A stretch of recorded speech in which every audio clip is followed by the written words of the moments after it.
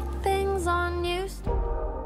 Hello, welcome everybody to WWTA News. Thank you for joining us again. Welcome back. Look, we've got some information to get into, but before we do, could I get you to hit that like button if you have not already done so? Also, if you have any family, friends, or loved ones who you think could use any of this information, please feel free to send them the link to this video so they too can join in. Now, with all that, let's get this party started. All right, we got an article here we're going to go over. It says the Brazilian fintech PicPay to launch crypto exchange Real Tide stablecoin. Brazil, a Real Tide stable coin. All right, let's see what they got to say about this. It says PicPay, a Brazil-based digital payments app, plans to launch a crypto exchange and a Brazilian Real Tide stablecoin in 2022. Of course, that's where we're at. The company announced this Monday. The exchange will provide access to Bitcoin, Ether, and Paxos, the USDP stablecoin, the company said in a statement, adding that the development of its stablecoin will allow users to pay, transfer, and store that cryptocurrency as early as the year 2022. Again, we're in that year. So, wow, Brazil. Okay. It also says PicPay will enter the crypto market to lead its popularization, not only as an investment, but also as a way to decentralize payments and other financial services, Anderson Shaman, Vice President of Technology and Products at PicPay, said in a statement. The company was founded in 2012 as a digital wallet, but later mutated into a payments app offering a financial marketplace, among other services. The platform has more than 65 million users, of which 30 million are active. So, wow, let's just absorb all that. All right, so look, obviously, all the quote unquote nations and countries are coming under the fold. I know we've been hearing about central bank digital currencies and how that's great for central banks. Doesn't really work well for economies as a whole. As stable coins do, they would work better once they figure out a way to peg it to an actual currency. Now, you have Africa doing that.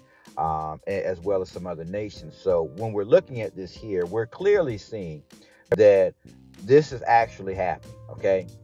There are currencies that exist for use. They're use case currencies. And then those use case currencies, you can always convert to a stable coin. So then you can pull out and use directly for purchasing and everything else, right? At stores that only accept, for instance, a stable coin. You know what I'm saying? So that's that. We had this conversation before in a past video. If you've been keeping up with the channel, you were there for that discussion. You know what I'm saying? Yada yada. But for this sake, right here, they already have users. Okay, so let the big story be the users using the technology, because while we're looking at the market being in the red and everybody's scared of it, this is the new system. It is going nowhere. Listen to me one more time. This is the new system. It is not going anywhere. I am not a financial advisor. This is not financial advice. This is the facts written clearly on the walls in front of us. Okay, we've been through this stuff. Africa, Europe, here in the States, Central, quote unquote, Central America. There's nothing new about these stories. It's just more and more people coming in and getting on board. So here we're just looking at Brazil doing the same thing. Awesome news. Awesome news. If you're excited about that, post that in the comments below. Because look, I hope everybody's taking advantage of the situation we're in now with the markets being as ugly as they are. Okay? I hope you're taking advantage. All right, but let's continue. We got another article. It says Texas Bitcoin miners power down as heat wave threatens the grid with rolling blackouts. You know Texas had problems already, right? This article says nearly all industrial level Bitcoin miners in Texas have fulfilled their promise to suspend operations while the state waits out a heat wave that's expected to push its electricity grid to its limits. We know Texas had problems with electricity. They had a problem with the storm, the winter storm. You know, people were just, it's nothing new. But when it comes to crypto, like, right, Bitcoin miners, right? And if y'all are in Texas, why aren't y'all using solar power to power your Bitcoin miners? Why aren't you juicing up batteries and getting your current from there? You know what I'm saying? Like, you should have some solar farms out there getting it done. You know what I'm saying? I'm just, just my thoughts about that. It is what it is. But yeah, that's going to cause issues if those miners aren't running and they're having rolling blackouts. So there should be some possible slows with the network from that. So no shocker if we hear about, oh, Bitcoin transactions have slowed down a bit. Don't let it be a shocker, because clearly here we can see that that's where the issues would come from. All right. We got another article. It says, first regulated British pound stablecoin has launched. Now, look, we just got done reading about Brazil. We've already read about Africa. Now, here we are with the British pound stablecoin being launched. Let's see what they got to say.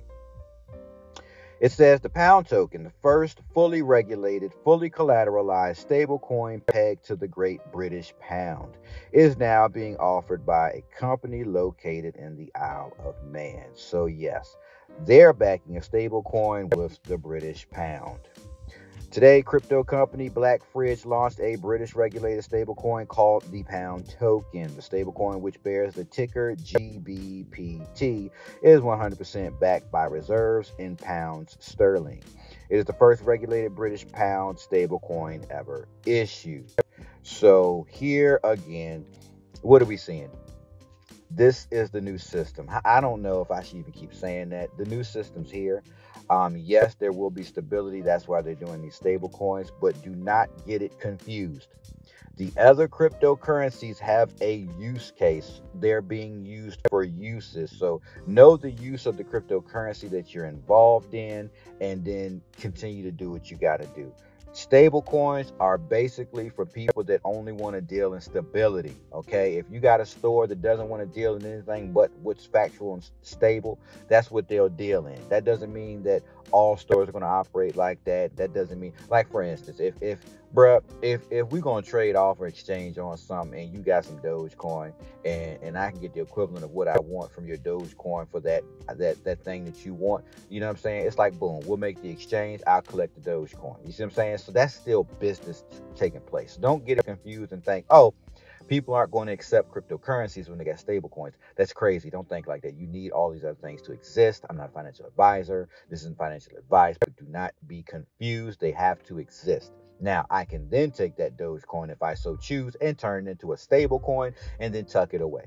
All right. That's just how that works. So don't, it is what it is. I hope y'all understand it. It's simple to understand. It's simple. If it's not simple to understand, start posting your thoughts in the comments section below, so maybe we can pick it apart and get a better understanding to help everyone understand and get a better idea of this. To continue, it says stablecoins are cryptocurrencies that aim at retaining parity with a government-issued currency. In most cases, the US dollar.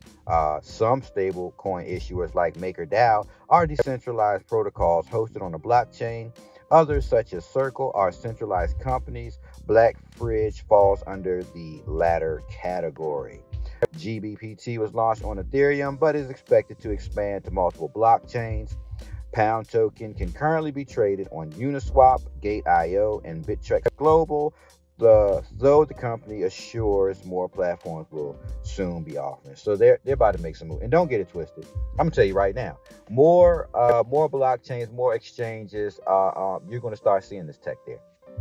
It's already backed by something. So you're going to see it. It's going to be booming. And it's not the only one you're going to see. You're going to see the Songo coin as well. You're going to see all these things. And if you use the Lobster app for XLM, you'll see that these things are already there and are in use. So it's not a shocker. And maybe I'll talk about that app in another video. Or maybe I'll do a video where I talk about apps for cryptocurrency, so you all can have some things to look at and possibly start using. But other than that, that's what I got for you guys in the news. I just want to share that stuff, and I want to get you all talking about it. If you enjoyed the video, hit that like button. If you got any comments, please post them down below. Let's get the conversation started. I hope you enjoyed, and I will catch you all in our next episode.